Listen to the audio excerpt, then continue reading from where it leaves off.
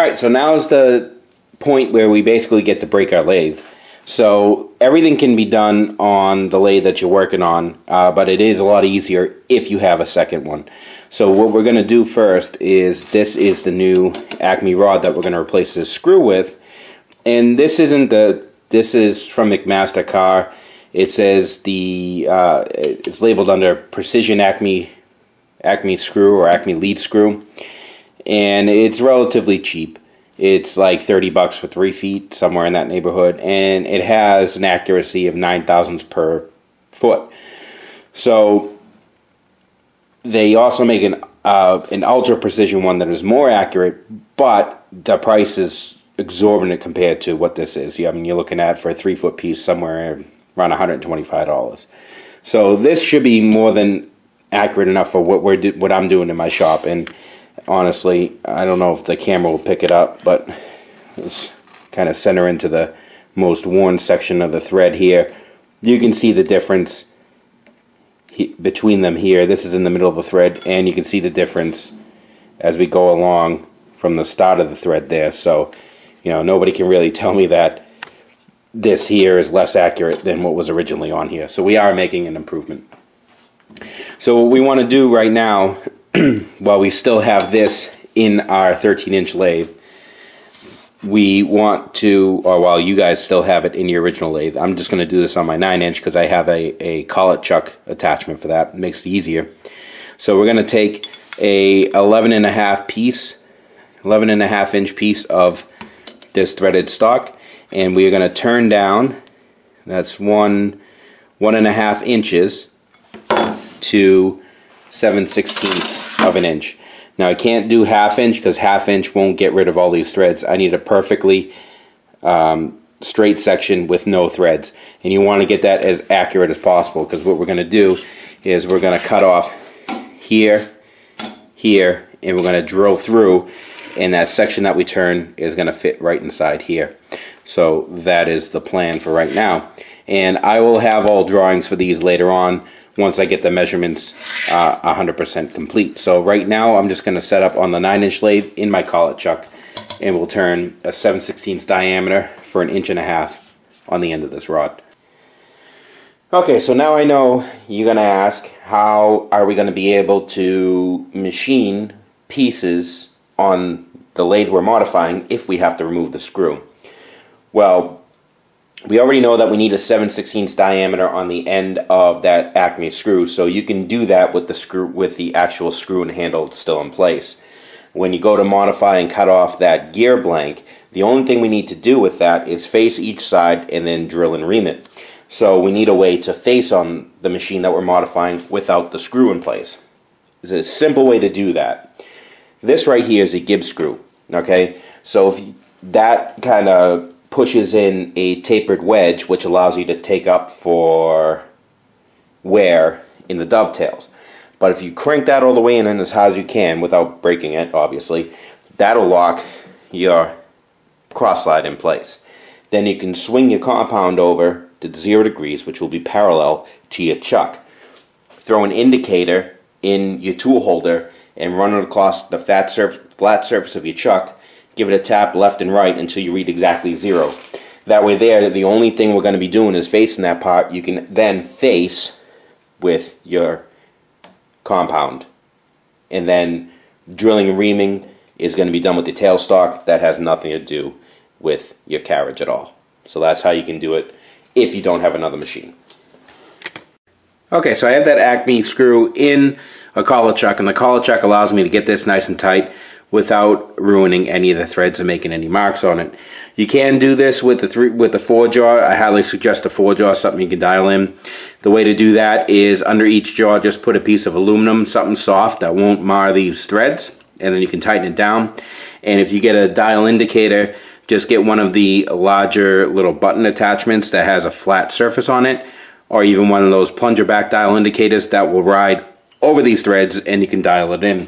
So right now we're going to take this diameter here down to 7/16 by a length of 1.5 inches.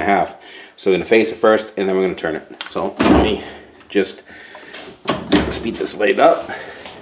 Again, you could do this on the lathe that you're modifying. Just so happens that I have another lathe with a nice collet attachment, so it's way easier for me just to do it on the second lathe rather than on the 13.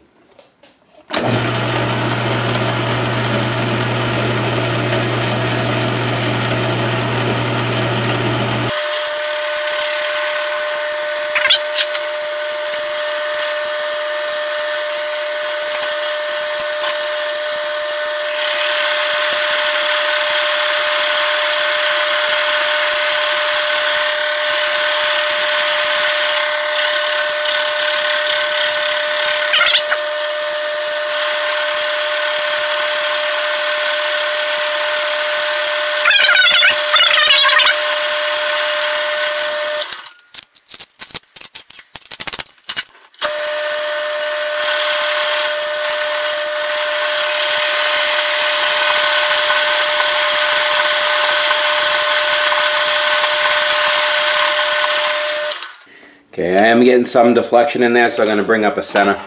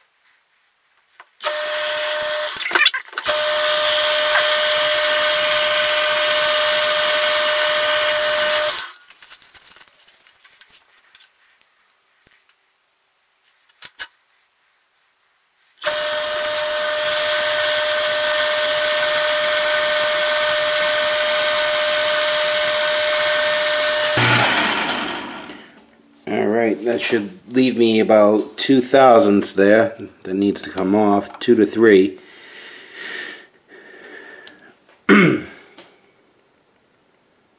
Yep, we are at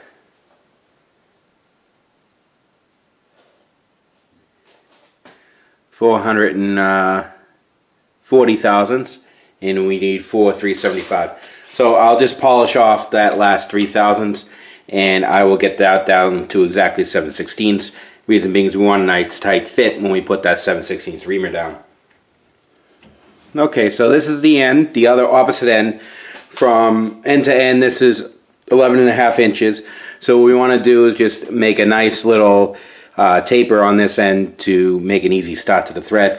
The way I'm going to do that is just going to use a file, but first I just want to knock these threads down by hand, and I'll just kind of hand lay a taper in there and then refine it with a file.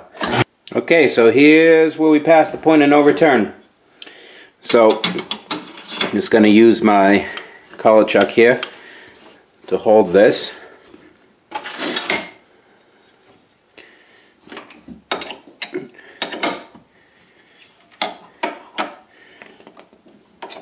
And a piece of wood as a protector.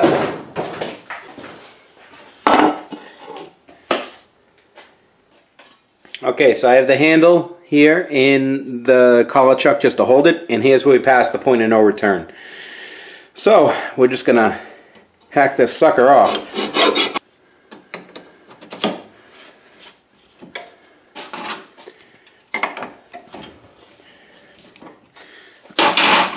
And we're going to hack this handle side off right there. Okay, so you can just see the dial indicator there, and we're pretty much within a half. Now I have little aluminum shims here to make sure that I'm clamping on the aluminum and not on the gear. Now I know I didn't explain it in the last section. The reason why I did not leave this shaft on there to chuck on the shaft is because I don't trust the straightness of this. If you look here in the middle, you can see tracks of like a pipe wrench or a pair of channel locks. So I don't know how wrenched on this thing was and if it was out of kilter. So I figured I do trust this gear to be round. So I'd rather chuck on that than chuck on this. But if you're satisfied that this is straight, it's easier to chuck on this for you. So now we're just going to face off that little nub. Okay, so we're zeroed at about 1/2 thousandths on this inside and about 1/1000th on this outside. I'm just gonna face this off, and then I'm gonna double check and make sure that that tool pressure didn't move this around any. Again, I just didn't quite trust this outside shaft because I know there was a little bit of a wobble on this side, and I kind of just didn't want to throw that into the system. But if your shaft is relatively straight, it's a lot easier to chuck on this and then just true up that outside edge. So let's just get this faced.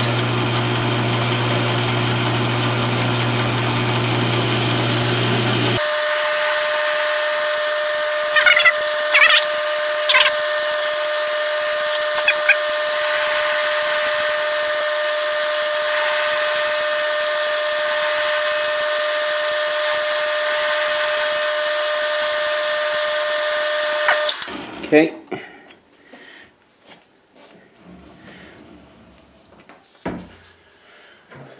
So all I want to do is just make sure that that's nice and stable, which it should be, but we're just going to double check ourselves because why not? Let me tilt you guys out just a hair so you can see that indicator there. So we're pretty much within 1/2 there, and this should be more or less within 1 out here.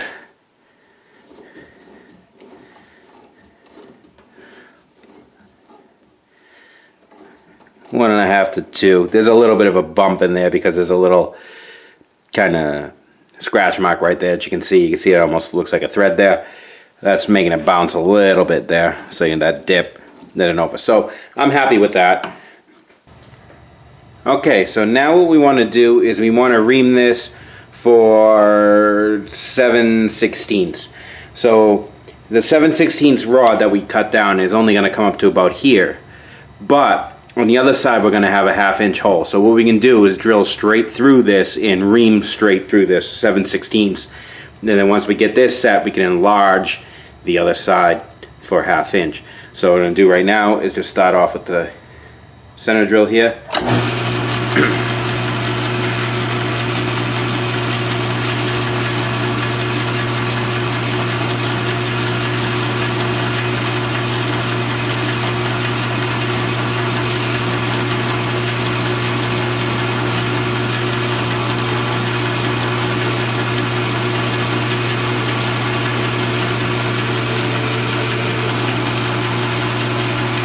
Okay, and now we're going to send through a 27/64 drill bit.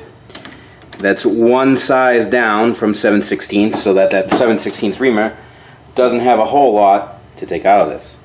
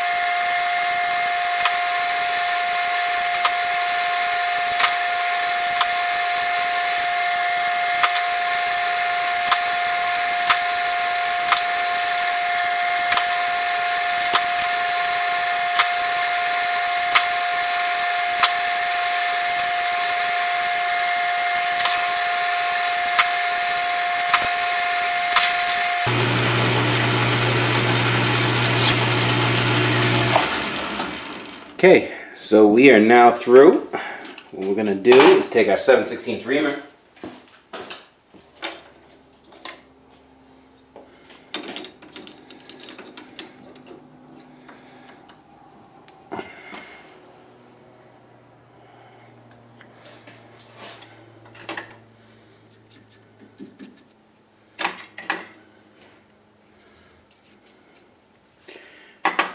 We're going to slow this machine down.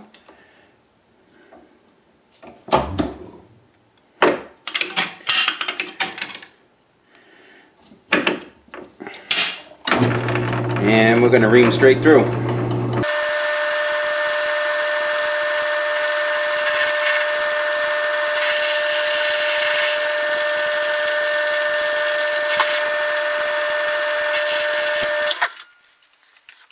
while we have this in back gear, what we're going to do is just come in and just break this edge here.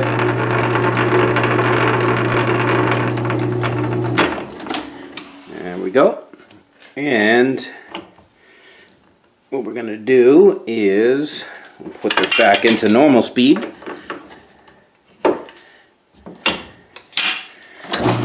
And just with the file, I'm going to break this outside edge.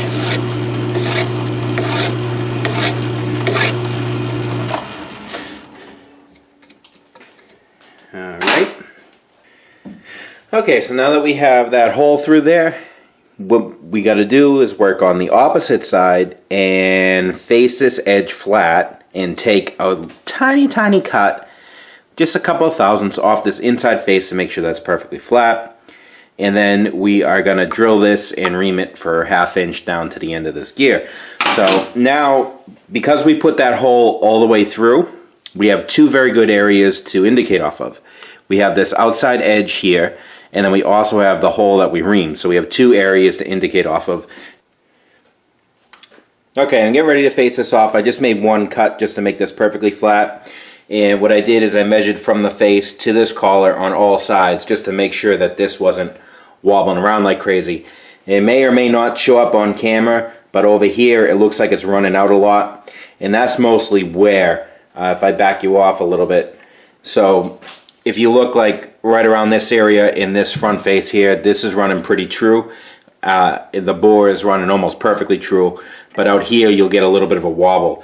But if you look, when I measure up here near where that gear actually rides, so we're getting 985, 86 thousandths, and if I measure closer towards the end, you can see we're getting 975 thousandths. So it also bears out when I take a square and put it on against this. I can see the taper in it. So there's wear here, so you'll see this side running out, but this bore is running true, which is what we really care about, because that sucker's all the way through, and we had indicated our perfectly straight surface. So just trying to explain that a little bit. Okay, let's finish facing this off. So you can see in the camera those faces look pretty good. If I back off a little bit, you may see a little bit of wobble back here somewhere.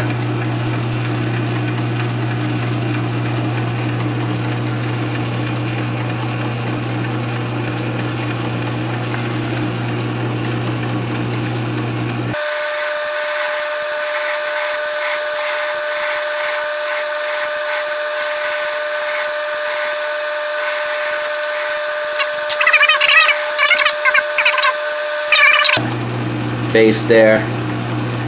Alright, we just touched.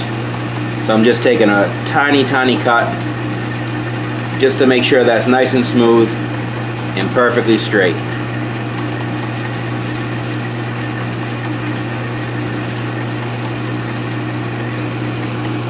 Okay, there we go.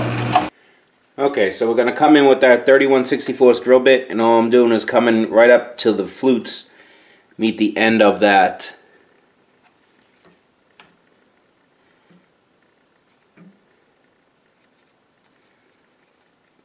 gear section, and just made a Sharpie mark. So we're just going to come right into that Sharpie mark. Okay, the light might blow out that line, but it is right there.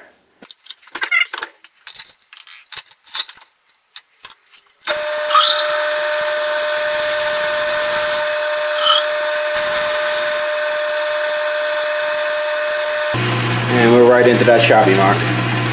Okay, we have our 1/2 inch reamer in here, also with a little dot on there, but I should be able to feel when this bottoms out, but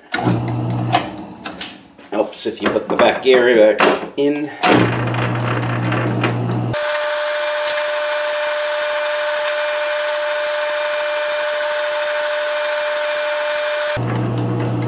Okay, should feel it bottom out. There it is, right there, just hit the bottom. Start turning the chuck and then tighten.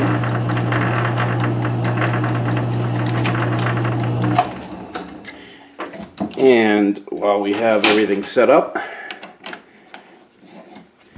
You're just going to come in here and just break that edge. This will allow us to put our shaft in pretty easy.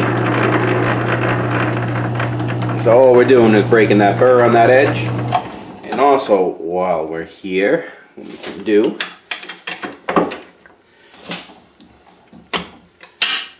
is grab our file.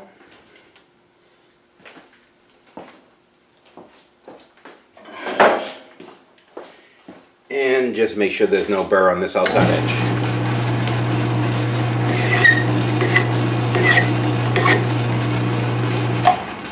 And there you go. That's it.